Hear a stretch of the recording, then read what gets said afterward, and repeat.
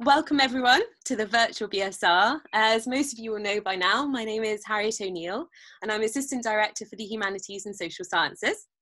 For those of you who are new to us, we hold seminars and lectures every Wednesday in Rome, and the virtual BSR is our means of continuing that important work. We're going to be holding an event every Wednesday until mid-July, so do sign up to our mailing list or via Twitter where you can register for our talks. Peter is going to do the introduction to Florian, but before that, I just wanted to say that the event is being recorded and we invite your contributions. So please do send in any questions you have via the Q&A function, which is at the bottom of your screens. So thank you very much, and over to Peter. Thank you. Thank you, Harriet. Well, it's my great pleasure to introduce Florian Mussgnug, who is at University College London and researches literature and critical theory. And Florian has been a frequent visitor to the BSR. We've been very fortunate to have him in the building, discussing a wide range of things, attending events. We even had philosophy roundtables where we were discussing literature and readings. And he's been a visiting research fellow here at the British School at Rome. And he's in Rome frequently, if not permanently, because he is the academic director of the UCL Cities Partnership Program based here in Rome. So he teaches Italian and comparative literature, as I said, at University College London. And he founded the comparative literature program there.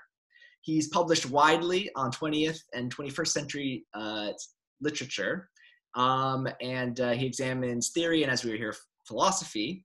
And he is a co-investigator on an HRC project, Interdisciplinary Italy, 1900 to 2020, Interart Intermedia. And this explores different strands of radical literature, visual, and performative arts, specifically from the 1960s and 70s, which is what Florian is looking at. And as you can hear, he is a polymath with interests and research in a wide variety of backgrounds. And his talk tonight is titled Oceanic Futures, Dystopia After Lockdown, and it is sure to be an exciting and interesting lecture. So Florian, I'll pass it over to you. Thank you for speaking with us tonight. Thank you very much, Harriet and Peter, and thank you to the BSR and obviously also to the director of the British School at Rome, to Steve Milner for I guess, having me in a way. We're still adjusting our metaphors and our habits of speech to this new situation. And I certainly can't say that I'm not nervous about speaking to myself in a room and being recorded. But I am aware that several people may be in a virtual audience, and I'm very grateful to all of you. So it's a pleasure. I will now do my best to switch on my PowerPoint, which I hope you will see. Let me see if this works. And so you should now hopefully be able to see an image of waves. If that is not correct, please, Harriet and Peter, do join the call again and tell me that something is wrong. Right, I should also say that just in terms of sort of how I will manage this, I have prepared a text because it's difficult for me otherwise to have a sense of sort of my audience. So I won't improvise. I will read. And I will reiterate certain points in case you sort of come and go, your connection disappears, or you have to sort of rush off and fix dinner for your children, or do some grocery shopping or whatever, all things that are part of our new normal. Right, so Oceanic Futures, Dystopia After Lockdown. Let your eyes wander and admire the majestic view of the ocean. Imagine a realm of pure nature, a vast blank space outside human control. Aqua, nullius. The sea is limitless, and unbound. Its primordial fertility lies outside the orbit of history. Take a deep breath and consider how the ocean spans our world. You should feel elated. This is the sensation that Romain Rolland and Sigmund Freud called the oceanic feeling, and which inspired Gaston Bachelard to wax lyrically about, I quote, the substantive nothingness of water, end of quote. Here are Odysseus, Sinbad the Sailor, and Moby Dick. Here are our favorite dreams of the South Sea narrated by Emilio Salgari, who never left Italy, Jules Verne, who never left Europe, and Karl May, who wrote about tropical beaches but saw them only years later and was deeply disappointed.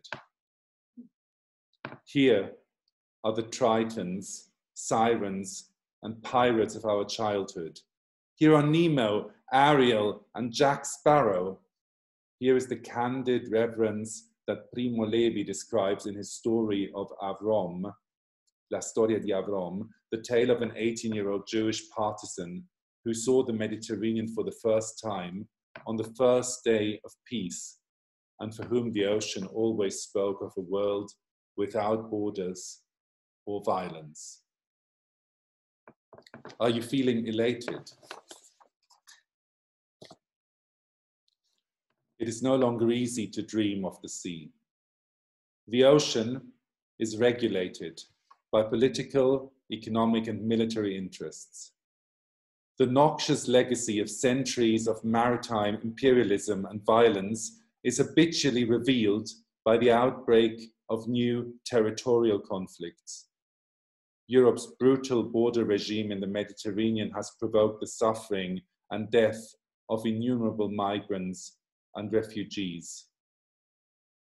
Under the ocean surface, the collapse of ecosystems is equally painful to contemplate. Countless species have been overfished to the point of extinction or have been endangered by the thoughtless destruction of marine habitats. Atomic testing and deep sea mining have caused irreparable damage. Industrialization and the runoff from sewage and chemical fertilizers have accelerated the spread of anoxic waters, or so-called dead zones. Ocean acidification, deep sea warming, and plastic pollution are destroying complex ecosystems which have been home to thousands of species. Veteran environmentalist Bill McKibben warns that by the middle of this century, oceans are likely to contain more plastic than fish by weight. All the world's coral reefs might be dead by then. The future of the sea is bleak and has perhaps no better symbol than the great Pacific garbage patch, an enormous concentration of floating plastic which is currently approaching the size of Russia. What will happen to us, asks literary critic Steve Mentz, when all waters everywhere throb with these same colors, these same plastics, this toxicity? Meanwhile, human societies are becoming more oceanic. The water is rising on us. Carbon dioxide emission has tipped the planet's biological and geochemical systems towards progressive devastation and is triggering a series of overlapping environmental crises. Global warming marks an existential threat to numerous species and may put human survival at risk. Beyond the specific expertise of Earth and climate scientists, environmental justice has become a concern for many activists, artists, and cultural commentators, and for a growing number of researchers in the arts and humanities.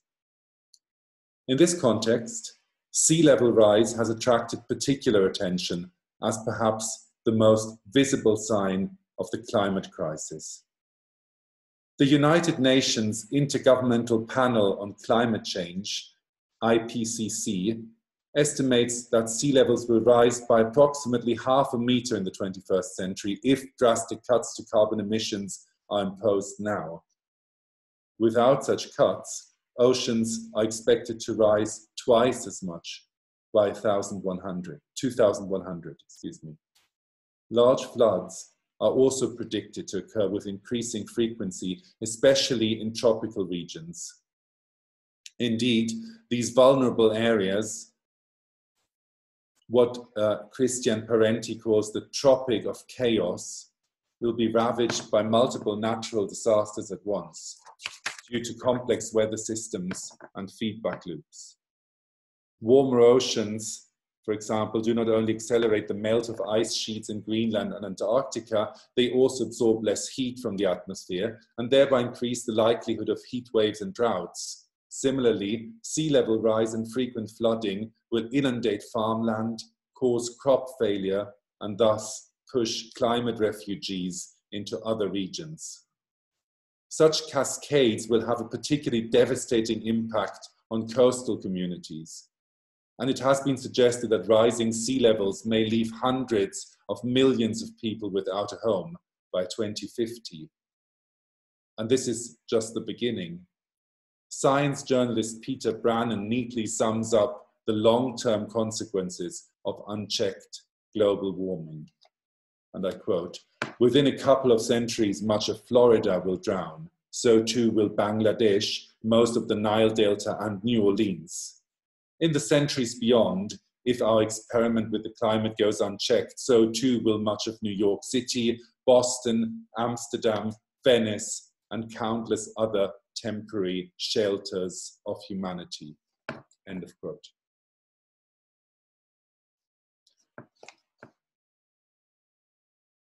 Literature and the creative arts have entered the self-conscious Anthropocene, to quote Lynn Keller's illuminating terminology.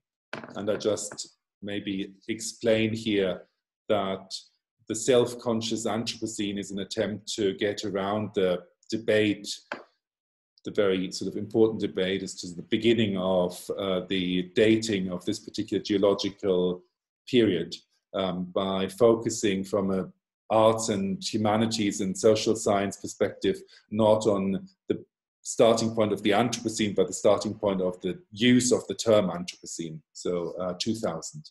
So the self-conscious Anthropocene, in other words, is the period of the past 2 decades. Faced with the gravity of the unfolding environmental crisis, historians, philosophers, and literary critics have turned their attention to Paul Crutzen's and Eugene Sturmer's famous neologism, first coined, as I just said, in 2000. For many researchers, the term Anthropocene remains a conceptual stumbling stone, a scandalous presence. Earlier today, I was virtually taking part in the opening meeting of the UCL Anthropocene Institute, and interestingly, much of the discussion was again on whether this is a term which, with an implicit universalistic assumption that jars with a sort of interest in climate justice, in inequalities of power across regions, across gender and ethnicity. So this is the big context in which we are talking about a conceptual stumbling stone. As Jussi Parikka points out, the implicit universalism of Anthropocene thinking marks a conspicuous challenge to the arts, but has also served as, I quote, a useful trigger for a variety of approaches that are interested in the non-human and post-human, end of quote. In this sense, the self-conscious Anthropocene, similarly to, say, postmodernism, has functioned as an important transdisciplinary vector for the emergent cross-disciplinary framework that links cultural theory, the creative humanities, political philosophy, ethics, and the social sciences.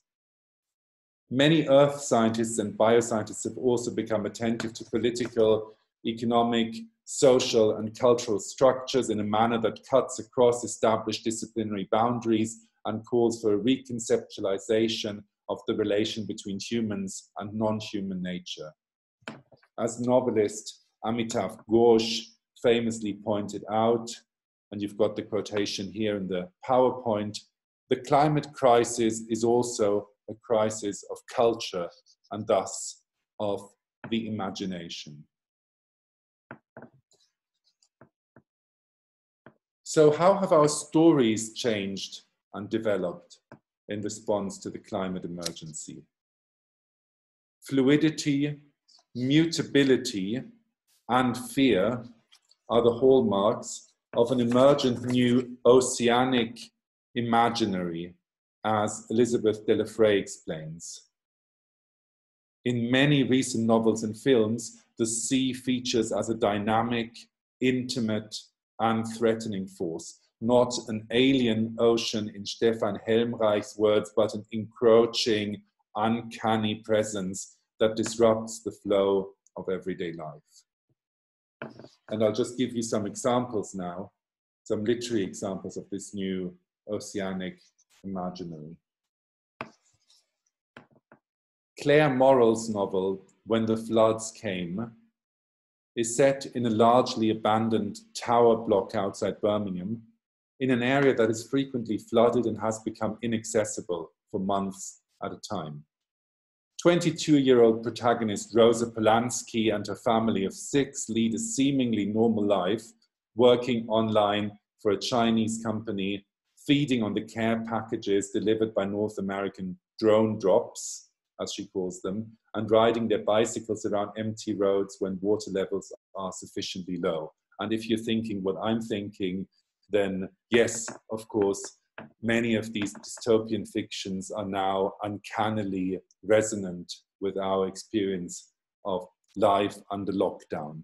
So working online, feeding on care packages, not quite, but also this hope, this sort of longing to go outside, and these sort of rare, precious moments of cycling around empty roads. And in fact, the case has been made by scholars of science fiction that we are living at the moment in a kind of sort of real life dystopia. And I'll say something about this in the second half of my talk later on. So going back to very briefly to Claire Morrell's novel, and just to give you a sense of the content of this novel, I also wanted to tell you what happens during flood season. So the Polanskis play indoor games, watch old films, argue over Rosa's wish for a digitally arranged marriage. She wants to marry somebody in Bristol who, of course, she could not have met in person. She could only sort of commute by helicopter, and it's very, very difficult in that world to travel by helicopter. The Polanskis also discussed the sporadic news that reached them through a heavily censored internet. But when their conversations touched the recent global pandemic in the novel that has decimated the human world population, wistful Rosa concedes that, I quote, "Our family has been lucky." Her more reckless sister Delphine, however, declares that comparisons with the past are pointless, something for old people like their parents. And I quote, "They need to think about the now," says Delphine. "Why can't they just get on with things and forget the world they grew up in? It's never going to come back." Another example. Helen Marshall's The Migration is another good example of cli-fi. Cli-fi is the term which journalist Angela Evansi has coined for an increasingly popular literary genre that, as it were, rides the crest of our growing wave of climate anxiety. So cli-fi, climate fiction. Right? So where Claire Morrell drew inspiration from the Birmingham Art Gallery, Helen Marshall imagines a near-future Oxford which slowly but steadily vanishes under the River Cherwell's rising waters. Like in Morrow's novel, the family at the heart of the migration appears unaware, blissfully ignorant, or stoically indifferent to the unfolding climate emergency, at least until a mysterious new immune disorder begins to afflict the young. And if you're thinking, again, sorry, what I'm thinking, then yes, these books are rather formulaic. And the combination of flood and pandemic is something which we find in very, very, very many recent works of Clive. So just to give you a sense of how characters in this fiction, how adult characters in these fictions are not seemingly aware of the threat, I will mention Aunt Irene, a medieval historian, fictional character in the novel, who works on the Black Death and says she's always intrigued by medieval records because she proclaims a disaster that large would be unimaginable in the 21st century. And she says, this is a quote, "There wasn't anything in my experience that would help me understand it." The irony here, of course, lies in the fact that Irene's college is already literally surrounded by an even greater menace, the flood and the pandemic. A menace, a threat that remains unaccounted for in this passage, but which will shortly cause the apparent death of two of the main characters. Again, it is the novel's younger protagonist, Sophie, who arrives at a radically different understanding of existential risk. In an inundated world, she contends, it is easier to imagine the horrors of the Black Death than to recall the surprising stability and predictability, she calls it the unimaginable stability of holocenic ecologies and societies. In other words, her parents' lived experience just a generation earlier. "Don't you feel it?" Sophie asks her friend Brian as they both stare at the flooded expanse of Port Meadow. "This can't be forever. Maybe the world worked one way for our parents and for their parents, but not for us. It isn't the same."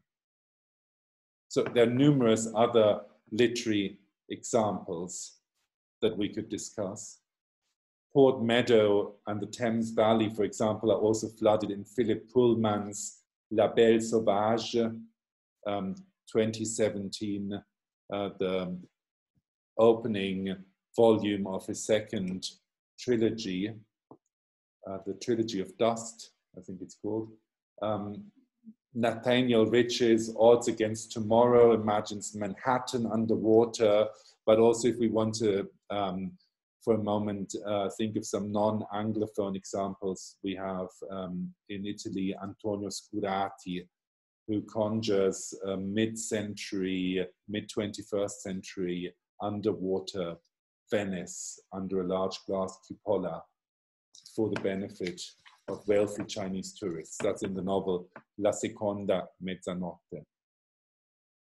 Delving similarly into a fictional but darkly resonant dystopian future, Ben Smith's skillfully dreary novel Doggerland is set on a vast coastal wind farm where two Beckettian characters, a boy and an old man, who call each other boy and old man, just to sort of kind of drive home the Beckettian point, I guess, where they lead a life of monotony and confinement, surrounded by floating debris and a dying ocean.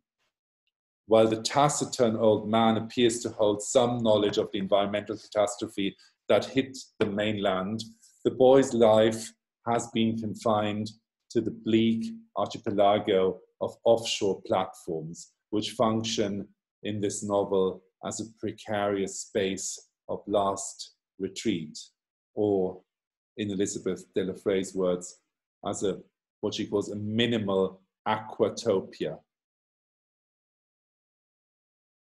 And again, offshore platforms are everywhere in this genre. John Lancaster's The Wall, which was a very interesting, I thought, addition to the genre in 2019, actually begins in a kind of sort of near future Britain, which is surrounded precisely by a wall, which has to be guarded against, so the wall exists to protect Britain against rising sea levels, but also the wall has to be guarded against climate refugees all the time, and ends again on an offshore platform.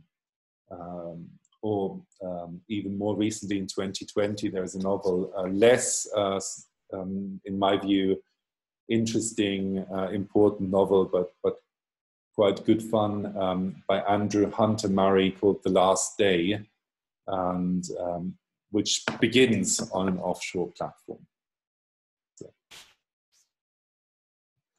Climate dystopia, right? Doggerland, When the Floods Came, and The Migration belong to a highly recognizable popular genre, which political scientist Lucy Sargeson has described as climate dystopia. We may also think of these narratives as critical dystopias, according to Tom Moylan's influential definition. And for those of you who are not familiar with Moylan's work, a critical dystopia is essentially, according to his argument, a dystopia which seeks to articulate a very progressive, in terms of the author's own political views, a very progressive and positive message, but within the context of a dystopian narrative and dystopian fictional setting.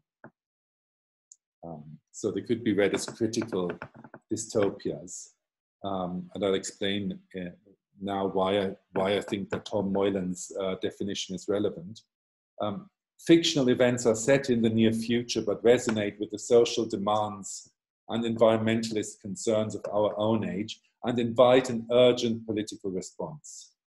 So the shocking mirror of cognitive estrangement, to use Darko Suvin's well-known definition of science fiction, cognitive estrangement, in these works is very literally and directly held up to the reader in an attempt to expose the flaws and contradictions of 21st century climate politics. More specifically, we could say that each of the novels features contrasting responses, and by this I mean to say, so political positions, but also different levels of affect, different existential and emotional responses to the climate emergency. By juxtaposing these differences, they raise questions about responsibility and agency. In each of the three novels, we find a contrast between laconic endurance and the subversive desire for reconstruction of society. Reconstruction of society is Lucy Sargeson's definition of utopianism. In each of the three novels, this tension between endurance and utopianism is played out in generational terms, according to a set of tropes that is now also familiar to us through climate activism. Right? The idea of the climate activism as a clash between generations. According to a very prominent narrative, only the young can comprehend the obsolescence, or can accept the obsolescence of 21st century civilization and the inadequacy of conventional tragic responses to global warming. I'll just refer for a moment to Timothy Morton. I'm glad that Peter Campbell is chairing this session today, because Peter has done some very interesting work in his own field using some of Timothy Morton's ideas, and talked about this last week in this lecture series. So I hope that the reference to Timothy Morton will also provide an opportunity for us to, as it were, sort of create a connection at that level. So Timothy Morton describes tragedy as, in a slightly sort of faux funny register, as the default agricultural mode. So as long as we kind of sort of mourn climate change, we can't relate to climate change, because the tragic register, according to Morton, is inadequate. In the novels that I just summarized, the parents in each and every case, or the old man in Ben Smith's novel, who's not the father, not father to the boy, but the old generation, are identified with the tragic default agricultural mode, right, in Morton's terms. The young generation, in each and every case, is the generation born into what Morton calls the weirdness of environmental catastrophe. And only they are capable of agency. So just to give you one last example from The Wall, from John Lancaster, one of the rather more moving scenes, at least for me when I read it, was a scene in which the protagonist, who is a young, an adolescent, he leaves the family home, and as he turns around and looks back into the living room, he sees that his parents are watching a TV program with recorded images of a beach, and weep.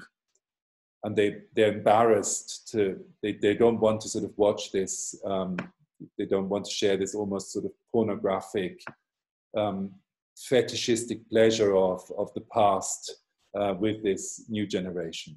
So I think this is a rather sort of poignant way of articulating the gap between the tragic mode and and this sort of new sense of agency. So dark ecologies, Timothy Morton's book also introduces the idea of the environmental uncanny, and it's interesting in light of this to observe that in each of the fictions that I've mentioned, the tension between finitude and post-catastrophic vitality is played out in surprisingly ordinary settings. So, as I said, family homes, or the wind farms, the offshore wind farms in Ben Smith, which are sort of described as very dreary, boring, monotonous places. Rising sea levels and flooded wastelands are not, in the fictions, harbingers of a future menace, but part of the quotidian, the everyday, in a manner that collapses the difference between personal and planetary scale. So let me now, in the second and final part of the talk, move on to this idea, sort of more specifically to this idea of sort of space and lockdown. It is worth pointing out that each of the three novels is set in an increasingly small and oppressively claustrophobic fictional world. When the floods came, Doggerland and the migration can be said to embrace one of the most characteristic generic conventions of utopian and dystopian fiction: spatialization. Ever since Thomas More conceived of his island kingdom, journeys, walls, islands, barriers have been a defining feature of the genre. And Frederick Jameson, among others, has written about this. Utopian worlds are imagined as physically remote or distant in time, even where their political critique of the contemporary is concrete and specific. As Peter Rupert remarks, traditional utopias are always self-contained and static. Nothing of significance ever happens, or more precisely, everything of significance has already taken place. So they're good places, they're good societies, because they no longer require political experiment, they no longer require time. And this particular aspect of conventional utopian writing has been associated by Chris Ferns, for example, with apocalyptic religion. So the vision, the monumental vision of a sort of a place after the end of time, the heavenly Jerusalem, if you wish. Stephen Goldsmith, in the book which I mentioned here on the handout, talks about apocalypse as, I quote, the sublime rupture that occurs when time becomes space, when history meets its final antithesis in a heavenly city and in a book. So this is something which is very prominent in traditional utopian and also arguably dystopian fiction, the shift from temporal to spatial order. Now, despite their attention to place, and this is my key argument, this is really the point I would like to make today, Oceanic dystopias break with this tradition, with this traditional spatialization. Their engagement with fluidity, sorry, we're not quite there. The Oceanic dystopias break with the traditional spatialization. Their engagement with fluidity marks the emergence of a new affective register, which runs counter to the spatializing impulse of 20th century speculative fiction. In order to understand the political relevance of this new register, let me briefly reflect on the significance of space and place in environmental discourse. So, and also, in fact, this is the point where I would like to sort of very briefly comment on the experience of spatial restrictions under lockdown as well, which is something that, of course, is now really prompting new approaches or new perspectives in almost every debate. So it certainly seems to be the case that the COVID emergency has made us aware of spatial restrictions in a way that must have seemed obsolete to 20th and especially 21st century global elites. Our current experience of lockdown, however, as environmental activists have pointed out, for example, George Monibot in the Guardian, the current experience of lockdown might be a harbinger of things to come.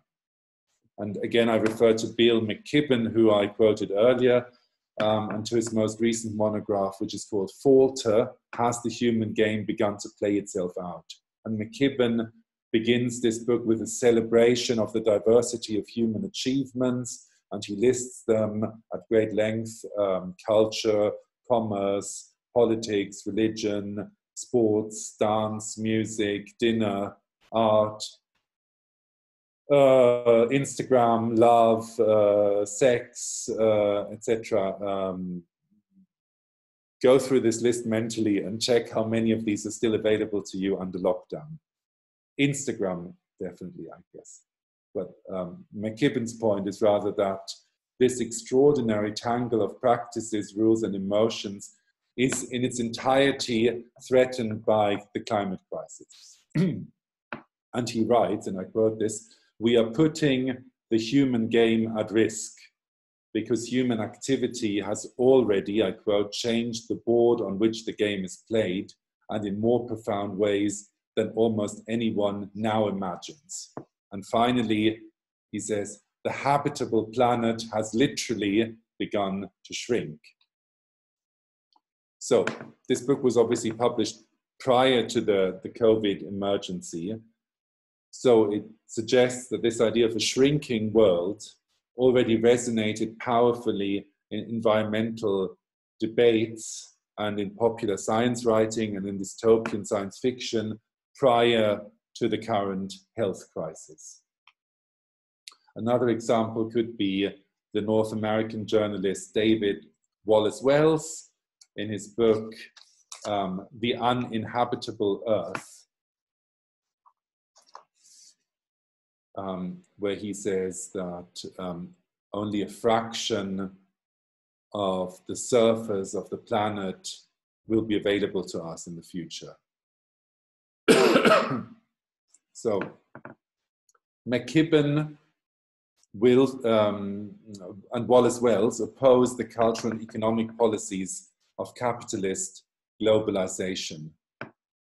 Their shared vision of a shrinking world owes nothing to the utopian globalist fantasy of a borderless world brought together by vast transnational egalitarian networks of economic, technological and cultural interdependence. So the shrinking world is not the shrinking world, say, of, I don't know, Anthony Giddens, for example, or Emmanuel Castells.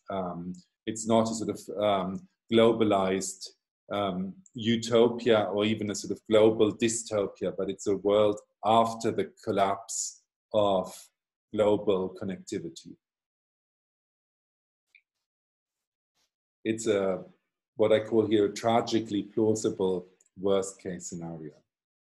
Now I'd like to suggest that oceanic dystopias resonate with these concerns. They resonate with shrinking world discourse. But in addition to this, they also promote and enable a different kind of subversive critique of globalization. And this other level of subversive critique, if you bear with me, is very much linked to the idea of fluidity. And it's, I would argue, qualitatively different from both the globalized or the globalists' idea of sort of flows of good and information, and from this shrinking world discourse that we find in McKibben or in Wallace Wells. So without going into detail here, because I've spoken for possibly already too long, in the longer version of this text, I seek to explain how oceanic thinking actually draws from world literature, from debates in world literature, and how sort of world literature, through the works of researchers, of theorists such as Emily Apter, Feng Chia, or Amir Mufti, comparatists, world literature has actually sort of become a very, very important critical observatory of cultural globalization. So, in a sense, the bigger project for me is to position Anthropocene discourse, or the sort of self-conscious Anthropocene, in relation to debates in world literature through the shared reliance on post-colonial theory. But more specifically, for the purpose of this talk today, I would just like to sort of give you a very brief, in the final few minutes of the lecture, a very brief definition of oceanic thinking. Oceanic thinking, which relies on the idea of oceanic thinking, which relies on the work of Elizabeth de la Frey, which I already mentioned earlier, but also embraces and develops the positions of Gayatri Spivak in Death of a Discipline, so her idea of the planetary, and also of environmental thinkers such as Lorraine Code, Ursula Heise, and William Connolly. So what marks oceanic thinking as a theory of knowledge is the rejection of the abstract, interchangeable, autonomous individual of liberal moral political theory, the invitation to stretch the limits of our imagination towards new forms of responsibility and local sensitivity,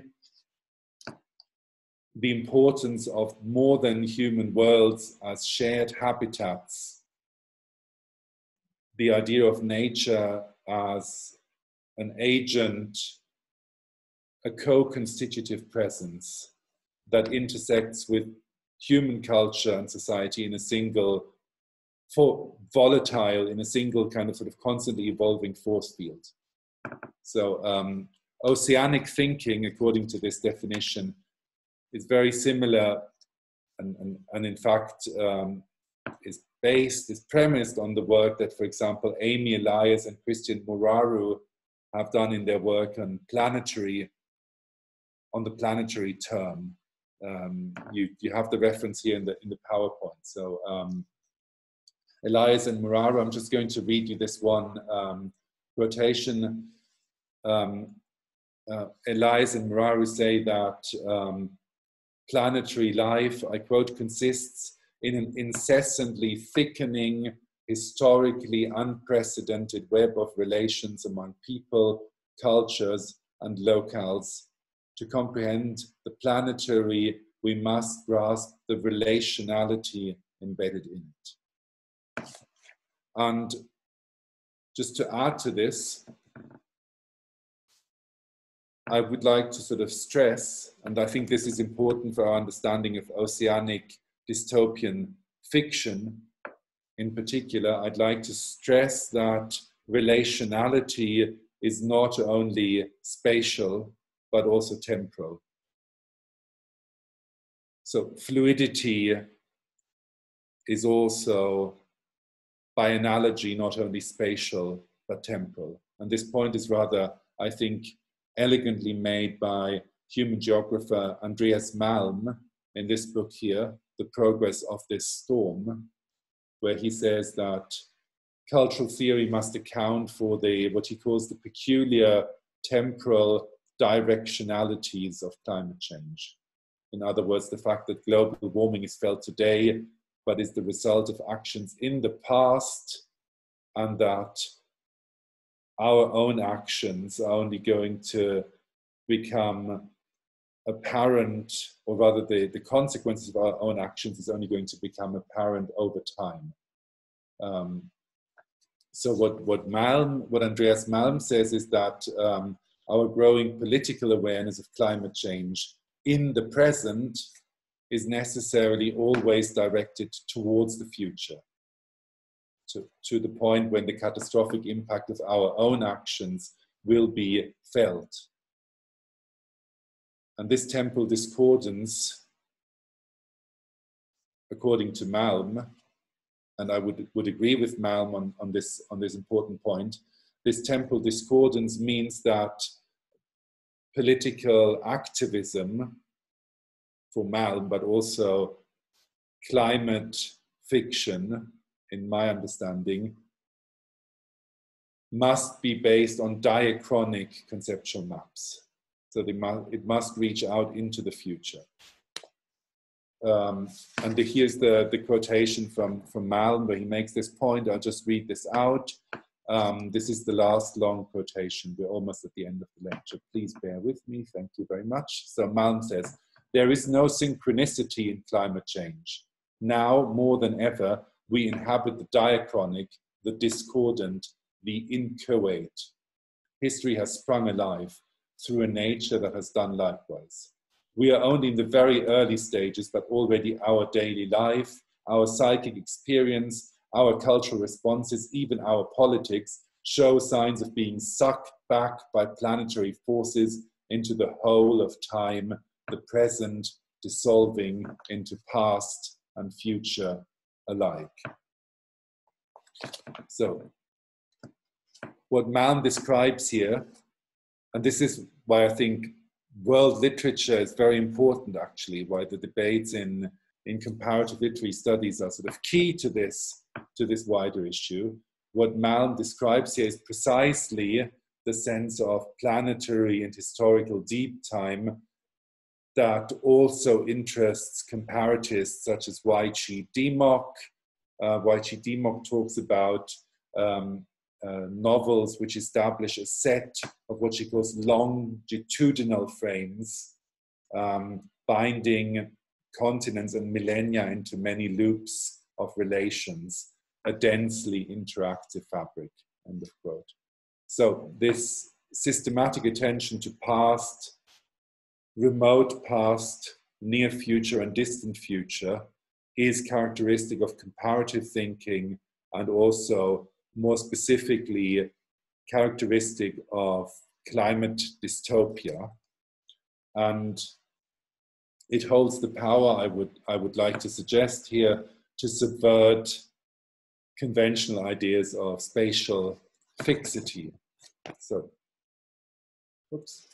In conclusion then, Emily Apter, in the final chapter of her book Against World Literature, suggests that, I quote, "the premonition of earthly extinction has contributed to a shift in the status of the word world in world literature."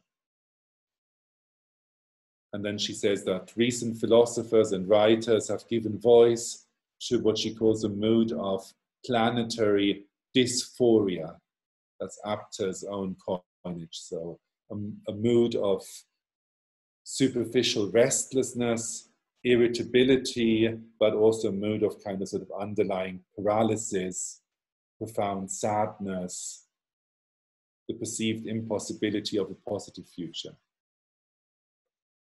Emily Apter says, planetary dysphoria, I quote, captures the geo-psychoanalytic state of the world as its most depressed and unruhig, awaiting the triumphant revenge of acid, oil, and dust, end of quote. Now, just to sort of reiterate my point for the final time,